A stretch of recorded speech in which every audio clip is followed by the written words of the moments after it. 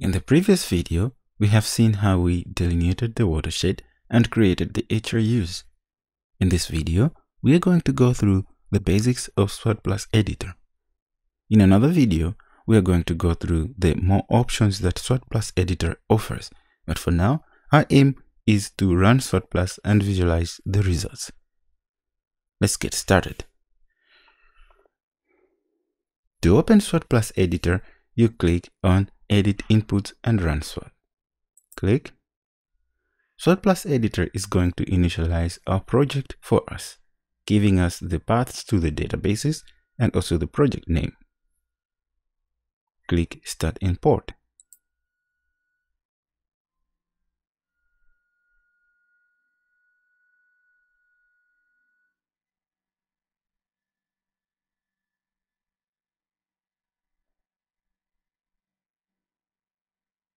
Alright, once it's done, you will see on the left a navigation pane. We will use this to move around our project. Let's click on the Edit SWAT Plus Inputs to get started. Click. We have different sections in the navigation pane. We will start with the climate section and then the simulation section. We will visit all the other sections later in another video. For now, let's start with the climate section. The climate section allows you to import weather generator data and our weather stations for our catchment. Starting with the weather generator data. If you did not set the option to install the weather generator at the installation stage, you can download it using the link here. Otherwise, you're good to go. Click on Import Data, and it suggests for you the table name in the database. If you have one or more stations in your catchment, you should make sure that you check the Using Observed Weather Data option. This will prevent SWAT Plus editor from creating stations based on the weather generator data. Check the box. Start Import.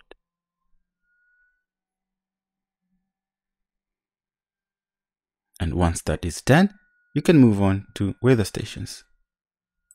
Click. Here, you have an option of using the old weather format or the new weather format. If you do not have weather data for your catchment, visit this link to download the data. On the CFSR website, reanalysis weather data is available for the whole world, and you can select your catchment or your area to get the weather data. To import data, click Import Data. Our data is in SWAT Plus format, so we select SWAT Plus and we select the location where we find our data, browse, Robit Data, select the parent folder, Weather SWAT Plus. Select folder, click Start Import.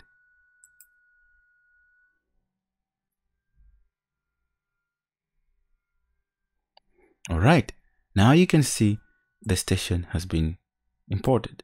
Precipitation data, temperature, soil radiation, relative humidity, and wind speed. We don't have data for wind direction. Next, we go to the simulation section. Here we have time and print. In time, we select the duration of our simulation. Click time.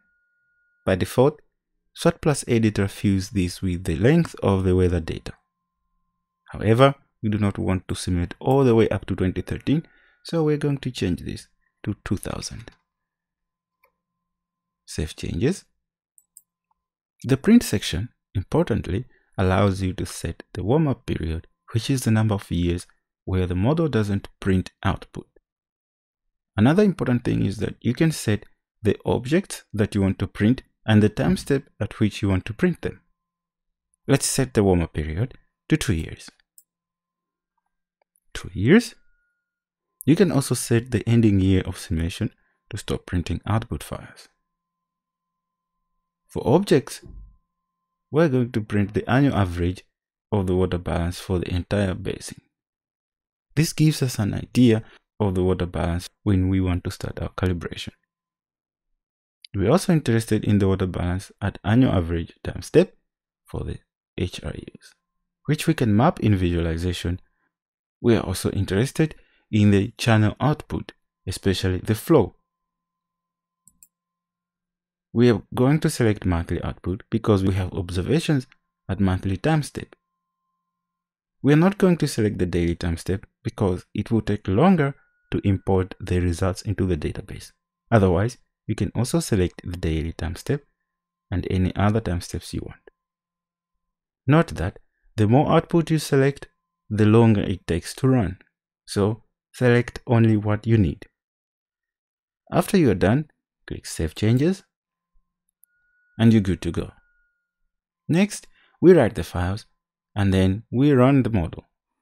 So click on Write Input Files, click Save and Write to save the files in the default text_in_out folder. Start writing files.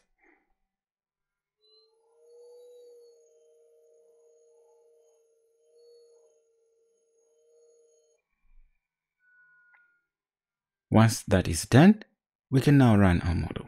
So let's go to Run the Model section. If you have run your model and you have encountered an error, you can click on Use Debug Version to gain more insight into the problem that you're facing. However, it's going to be slower than normal, so we're not going to use the debug version for running our model. Run SWAT+. I'm going to speed up the video as this will take some time.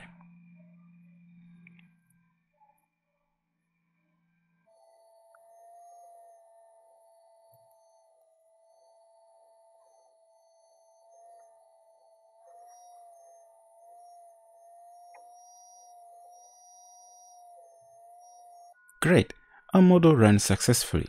We can now close this window. And now we can import our results into the database so that we can visualize them when we go back to QSWAT+. Click on Analyze Model Output. Click on Import Output.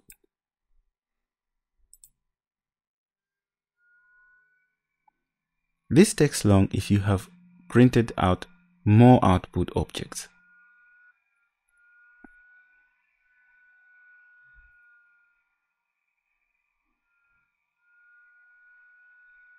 Great, our results have been imported. We can now exit SWAT+ editor and return to QSWAT+ for visualization. Click Exit SWAT+ editor.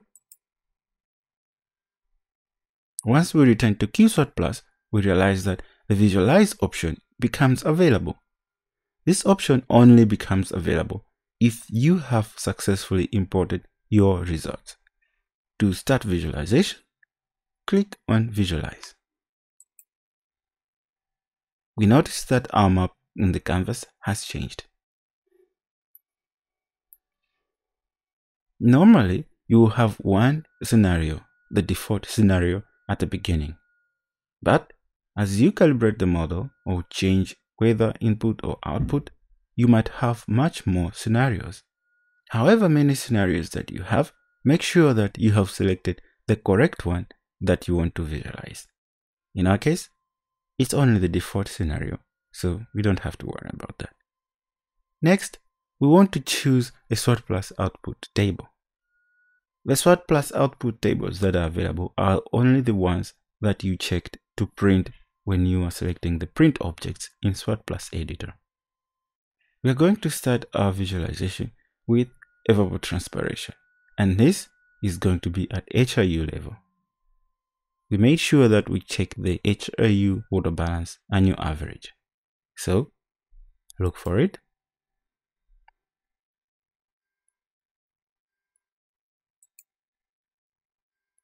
And you can change the start date and the finish date.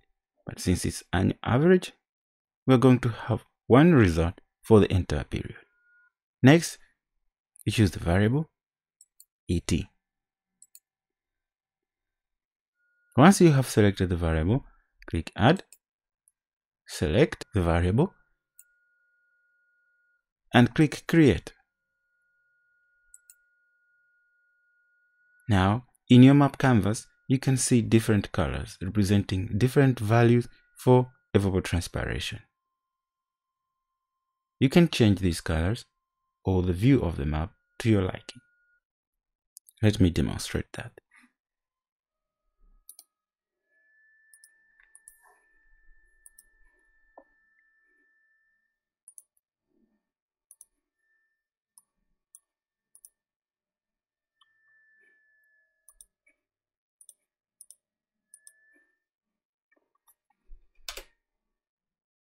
All right. This was a static map.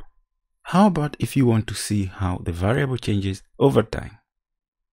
To do this, select the animation tab and then select the output table. We're going to use transpiration at HRU again, but at yearly time step. Okay. Select ET. Now we have transpiration plotted again. This time we have a play button starting from 1992 and our animation is going to end in 2000. Start. You can see that the evapotranspiration is changing with every year. Okay, you can do this with any other variable that you like, even flow. Let's do that. Channel, monthly, flow out,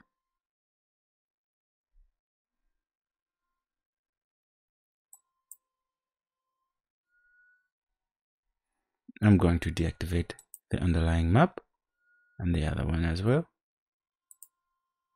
Okay. Play.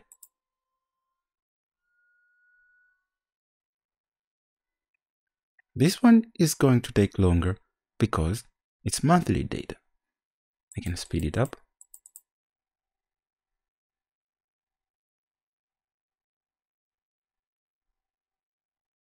So you can see the rivers filling up in every rainy season and then drying up when it's dry season.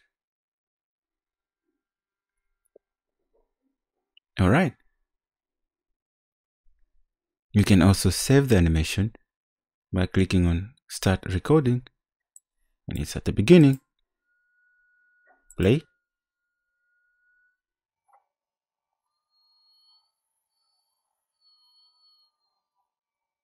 I'm gonna stop it. The animation is going to be saved in the results folder inside your default scenario as a GIF file. Okay. What if you want to plot the actual hydrograph for each or any of these rivers? To do that, you go to plot, make sure that it's the correct output table. Select the channel for the output. Here is where you put the channel in which you have your outlet. You can quickly check that by using the identify feature. Select the channel or reaches the rivers and click. In our case, number 53 is our main outlet channel. Close that. I'm going to go back and select channel 53. Okay. And what variable do we want to plot? Flow out. Flow out. Don't mind the unit. Add the plot. Select it and click plot. You will need to save a CSV file containing the time series. Channel 53. Save. And here we go. We have a plot. You can save the plot using this button, or you can change how it looks using this button. Okay. What if you want to include observations in your plot? I'm going to expand this and choose the observed data file. So in my case, it's going to be inside the Ruby data on the desktop and observations. Right click just to check the duration for which we have observations. Edit. We see that we have observations from 1993 for each month up to 1997. So we cannot plot before 1993 and we cannot plot after 1997. Close. Then we open the file. Now we can add observed. However, let's adjust the dates. 1993 to December 1997. If you only have part of the data for your selected period, you have an error telling you that you do not have observation data. So you need to know the period for your observations. Okay, we're going to click Add Observed and Plot. We're going to replace the existing file. Replace it. And now we can see the simulated in blue and the observed flow in orange.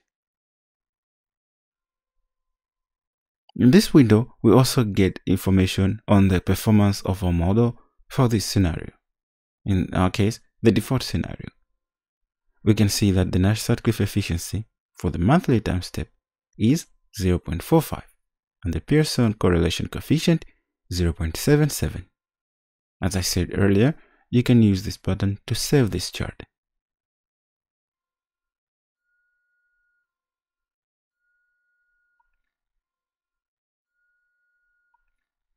In the next video, we'll look at more options in SWAT Plus editor that can help us in adapting our model for our case study or based on our data.